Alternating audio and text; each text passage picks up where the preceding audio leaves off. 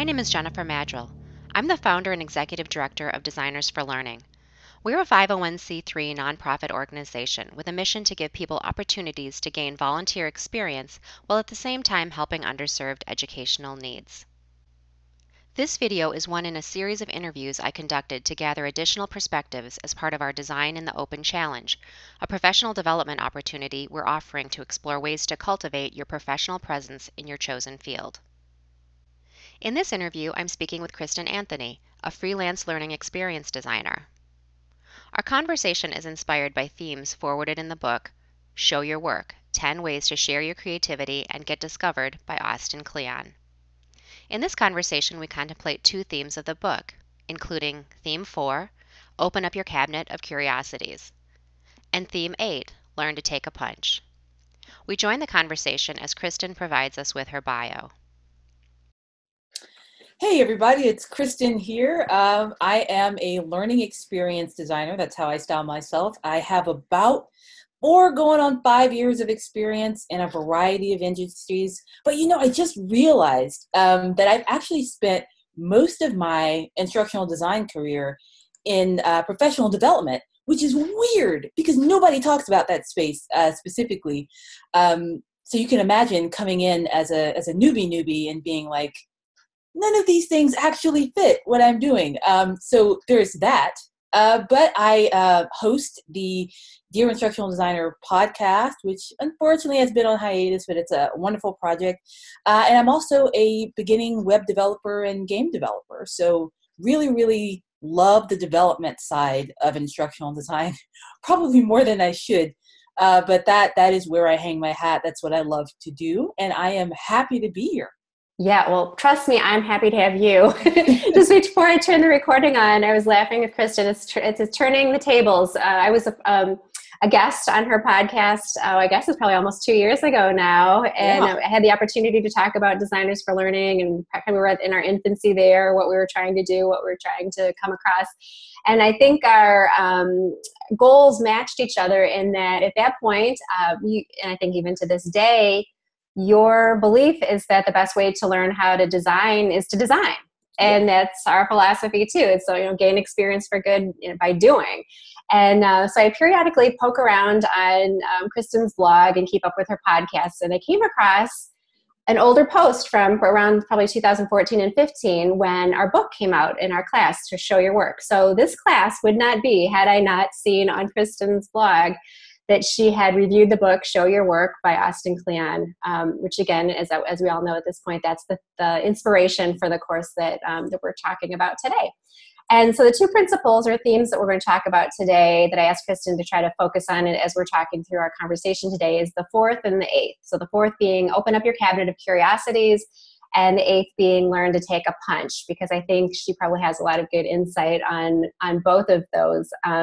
So one thing that I just wanted to do to frame our conversation, we hear a lot from people who are new to the field, and the advice given to people who are new to the field is fake it until you make it. And that has always rubbed me the wrong way. It's kind of like nails on the chalkboard when I hear that. And so what I tend to think about it instead is like share it while you make it. So you kind of acknowledge that you're new and you're learning, and here's something I'm trying, and here's the things that happened as I did it. And if you read Kristin's blog, in my opinion, as a reader and part of her audience, that's what I get from that, is that I'm trying something new and I'm sharing it as I make it. So that kind of is the premise of our conversation today and the things that I'd like to talk about. Kristin, if you could kind of help us think through this idea of opening up your cabinet of curiosities, and I'll just give a really quick quote from Kleon's book that I think frames this topic really well. So if you're not ready to take the leap of sharing your own work in the world, you can share your taste with share your taste in the work of others. And again, I think this is, as an aside, I think this is where Kristin does a great job. Where do you get your inspiration? What sorts of things do you fill your head with? What do you read? What do you subscribe to? What sites on the internet do you visit? And again, this whole concept of sharing it while you make it and sharing it as you learn it, teaching it as you learn it is, I think, what Kristin's all about. So if you could just kind of expound on that a little bit and kind of give us your thoughts about this idea of reading what others do and sharing it and kind of internalizing it and making it your own. Yeah. So way back when I got my first instructional design job, I knew nothing. Obviously, I had what I always like to say is that I had these great supervisors, and they had a process that propped me up in my ignorance. So, but from there, I started. I was thinking, I like what I'm doing. I want to be better at it, and so I started actively seeking out webinars and blogs and things like that to help me be better at instructional design. And definitely what I started with was the Articulate e-learning blog. And the reason why I started with that one, that resonated the most with me, because in a world where the thought leaders, again, my own experience, but where it felt like to me as a newbie, I had people telling me, you're doing instructional design wrong. You need to be doing it this way. And I'm like, but I don't know anything, and I'm an individual contributor. I can't just go up to somebody and say, no, we're not going to make a course because you haven't told me X, Y, and Z. I can't do that. So if someone says to me, we're making a course, I'm like, yeah, we are. We're making a course. I felt like the Articulate blog was one of the only resources out there at that time that said, you're not in a perfect world. People are going to hand down courses to you, and here is how you can make the best of that by trying to do these little tiny interactives and things like that. So that resonated a lot with me. The other thing that I did was join the free version of the e-learning guild, and did a lot of their webinars, in particular the ones from Allen Interactions. That sort of CCAF context challenge activity feedback framework was really, really helpful getting started. So those were the two things that I read up front. And as I was doing that, I started thinking, well, if I'm going to, make a career out of this, I need to be practicing outside of work. And I've talked about this a little bit on my blog, is that, no other design field, whether that's graphic design or UX, no other design field would say, your work is 9 to 5. And so all you're going to do is you're going to go to work and you're going to get stuff done. And then after work, you can just go do whatever. Those people are practicing constantly. They have Behance and they have Dribble, and they have other portfolio sites where they are trying to get better at their craft constantly outside of work. And I feel that that's really important for us as well. And you could say, well, instructional design isn't e-learning development. And I would absolutely agree with you. But for 99.9% of us, that is a big part of the job.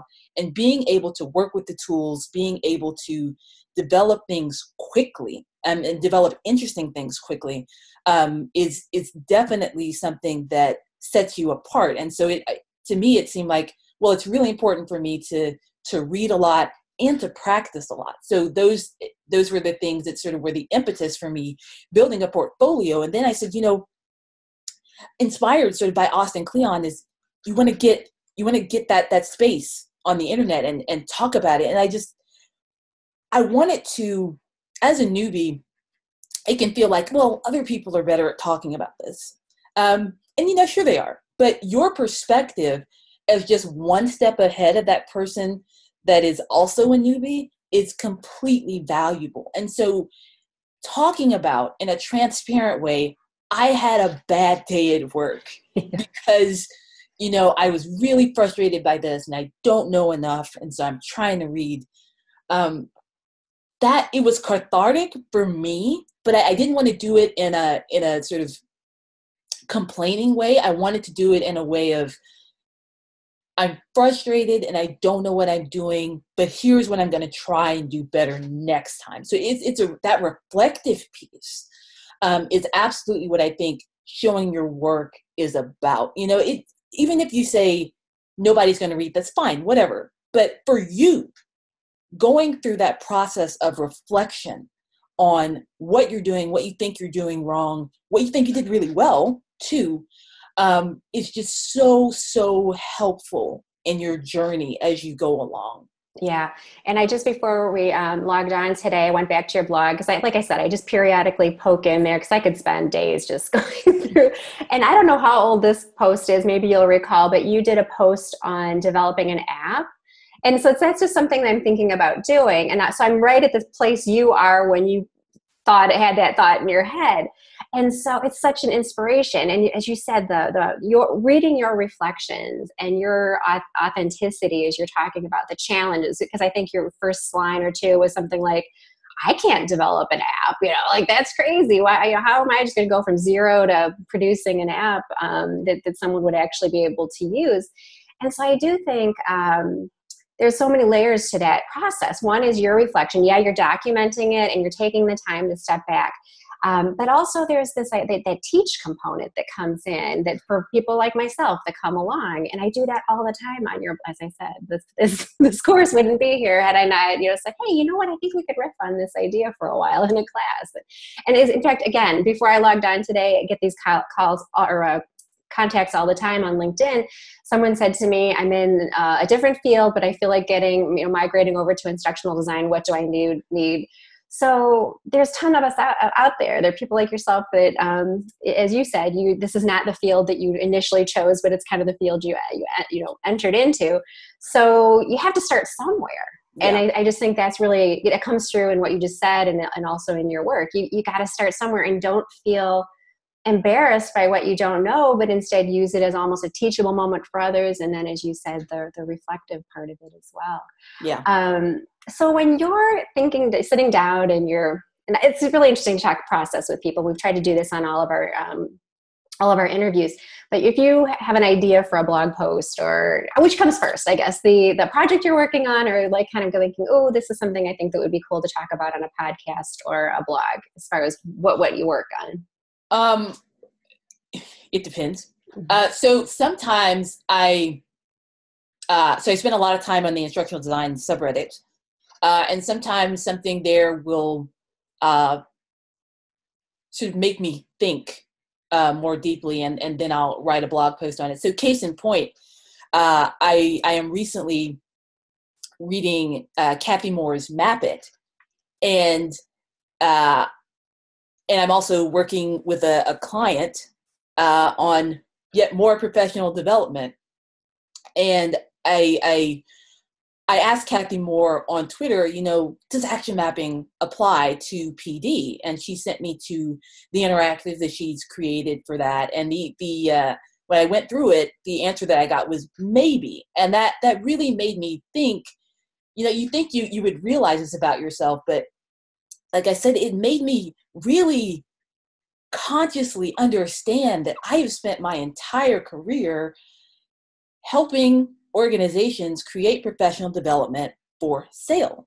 So I'm not in corporate learning, where I have an audience that I can say, we have these certain key performance indicators that we can measure, and I'm not in academia where I can just use backwards design.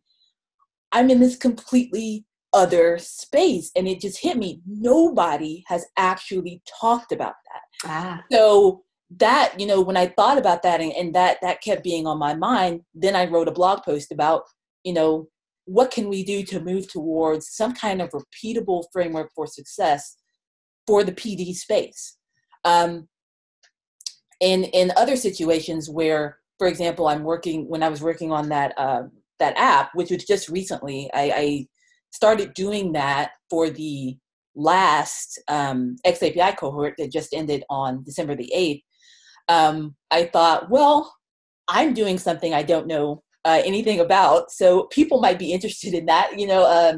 A lot of us, again, with development work, more and more of that is coming on our shoulders. And even if you were to hire out for somebody to create an app, I thought it might be interesting for people to read about my hardships in creating an XAPI enabled app, and even just starting that on your own. There's this wonderful framework that if you know a little bit of JavaScript, you can do this. You can actually do this. Someone who's not by any means some kind of programming genius can actually go from 0 to published app in the App Store within 2 to 3 months, if you just work on it. So in that case, the project came first, and then I thought, well, I want to show my work there.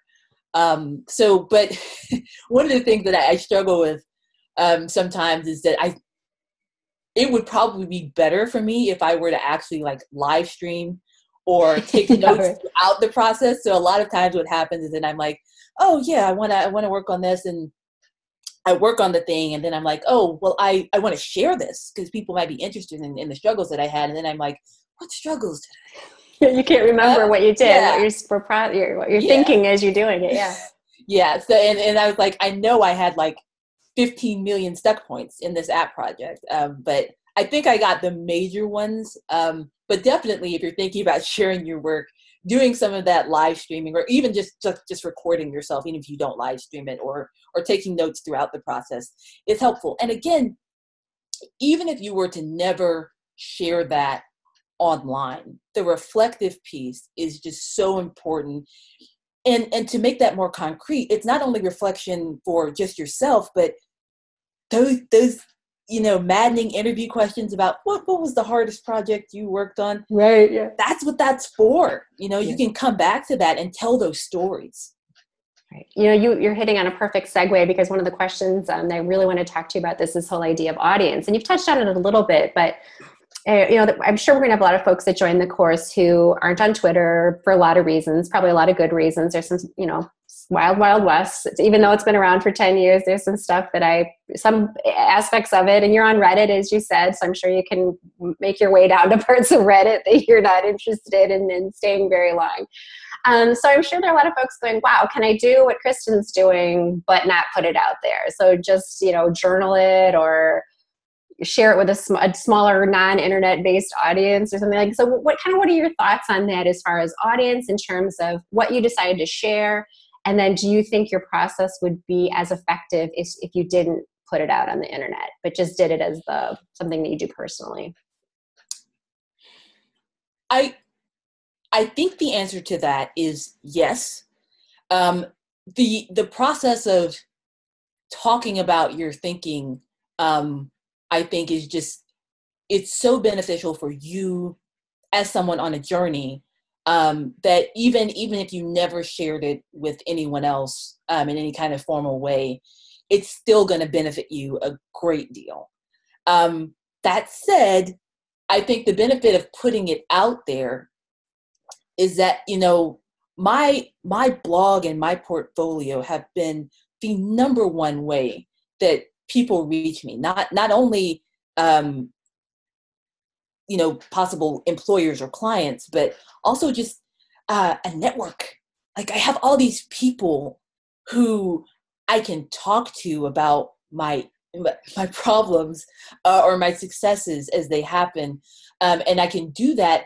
Again, let's say you don't want to be on social networks. I not recently, but within the last year and a half, I read Cal Newport's Deep Work, where he talks about eschewing these sort of social media things because the benefit that they might bring might not necessarily outweigh their detriments. And so I've been thinking a lot about that as well. But let's say you didn't want to be on social networks, that's fine. Just putting it out there. And the other thing is just completing a thing, if it's project-based, completing a thing and then putting it out there. That cycle of production and release is also just really important, as people who create things that other people are going to use. If you never practice that, if you're always like, it's not done, then how are you going to let it go at work, or with a client? So again, I think super beneficial to just go through the process on your own. It's good for your journey. It's good for collecting the stories that you can tell when someone wants to ask you an interview question or something like that. But there's definitely a benefit to putting it out there in the world. Yeah, and I think we kind of glossed over, but I think when you were talking, if I understood you correctly, you said you had a question out about a book you were reading, and you talked to the author on Twitter. Is that right? Yeah. Yes. So yeah, I mean, there aren't many ways to do that unless, you use some form of internet-based communication. You're probably going to drive to her house. That'd be a little creepy, actually, like go talk to her. So, I mean, but that's I talk a lot about what we do as being messy and magical. Yeah, there's kind of this messier part of it, But you touched on a couple, well, actually touched on like 5 things I'd love to spend tons of time on. But this whole idea of, I always share with my classes, almost at the midpoint of every class, is perfect is the enemy of good and done. Yeah. And if you wait until in your head it's perfect to release it into the wild, you're never going to get done. It's never going to be done. And there's so much to be gained by having that back and forth. And as you said, we've heard it on a couple interviews already, is people have landed projects, they've found collaborators, get referrals because people know their work. So yeah, that's the pros. So now let's take for our next 15 minutes as we are winding down. We don't have to talk the whole time about negatives, but the other piece of the other theme that I wanted to cover with you from the book is this idea of learning to take a punch. And so whether you tie it into your openness in your practice or just kind of from your experiences, let me just kind of share with you real quick before I frame my question. Here's a quote that I love from Cleon's blog. It says, "When you put your work out into the world, you have to be ready for the good, the bad, and the ugly. The more people come across your work, the more criticism you'll face. The way you'll be able to take a punch is to practice getting hit a lot. Put out a lot of work, let people take their best shot, then make even more work and keep putting it out there. The more criticism you take, the more you realize you can't get hurt." So any personal anecdotes that you might want to share without naming names or getting too, more detail than you could care to share with us today. But how do you feel about that idea that, you throw stuff out there and you're going to get people who say, you don't know what you're talking about or whatever it may be? Any examples along that line?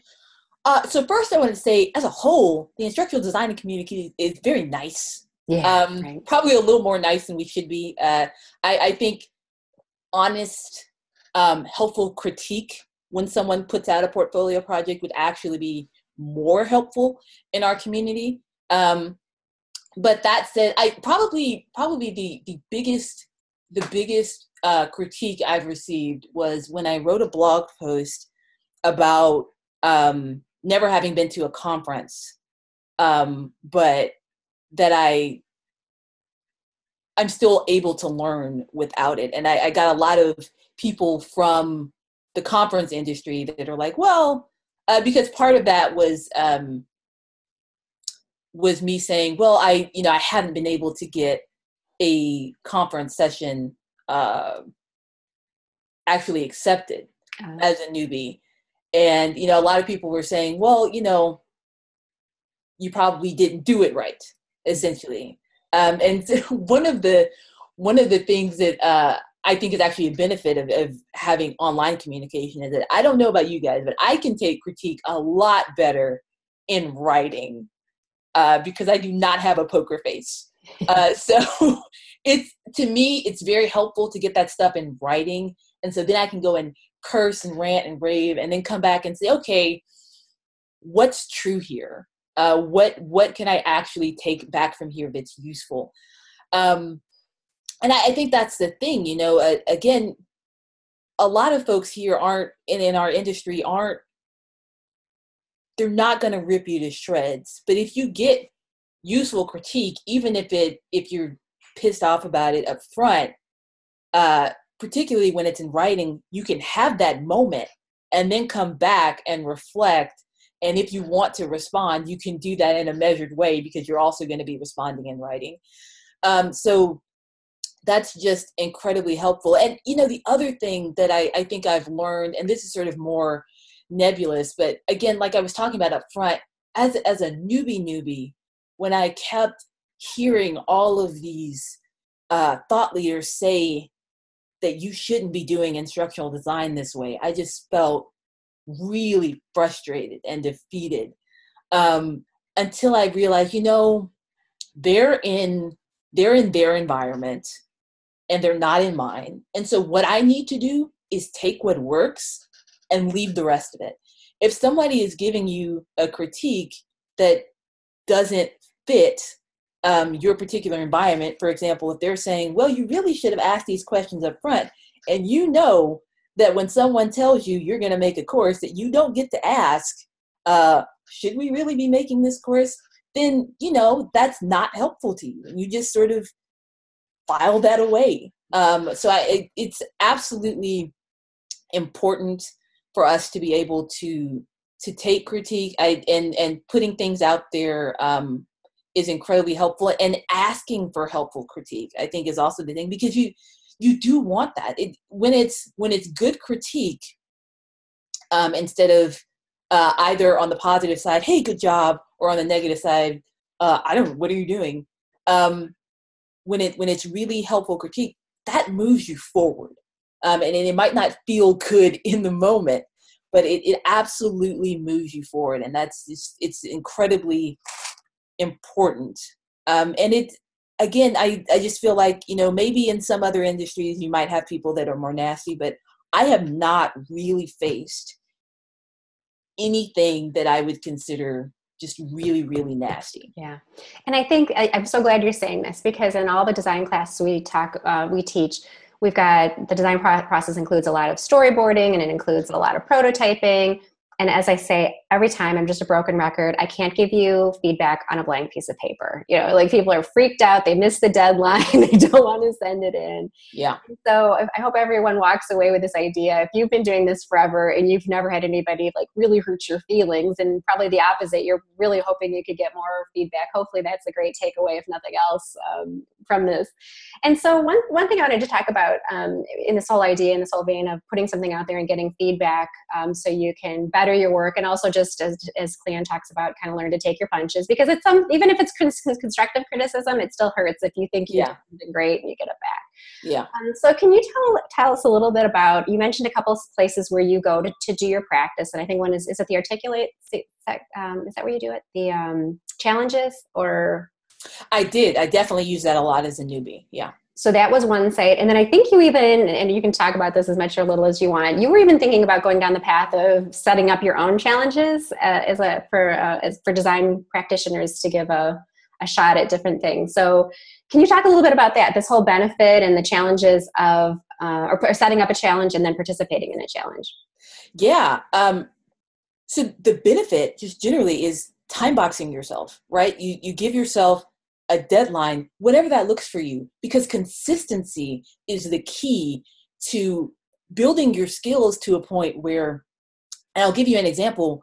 I started learning JavaScript in my first real ID job, because I thought, this is something that would be helpful for me. I was using Lectora 11 and 12 at the time, and I knew that would allow me to use JavaScript. And I thought, well, how much more could I do if I could push Lectora beyond the boundaries?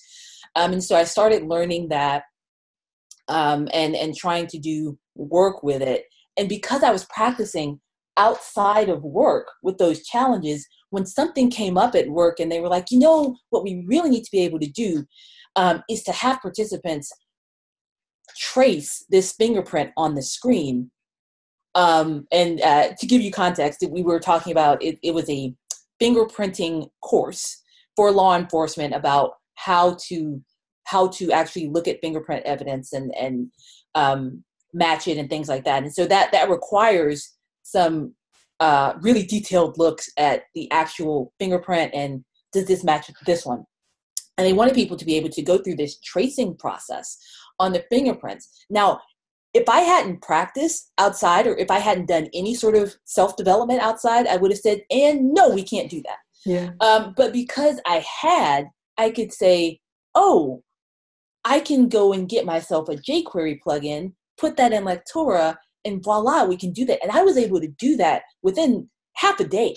Wow. And we got that done, something that nobody else would have been able to do at that particular job. Not that I'm super great, but at that particular job, nobody else would have been able to get that done. But because I practiced outside of work and developed myself outside of work, I absolutely was able to get that done. And so,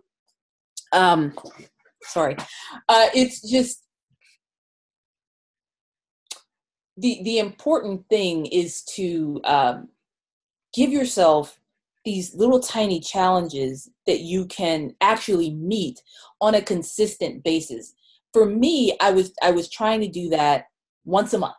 That's something that I could do realistically and consistently. If for you, that's once a quarter, or something else in between, then do that. It's just give yourself this project. And the other thing that it does, like you were talking about, is that it forces you to say, I am going to release this at the end of that.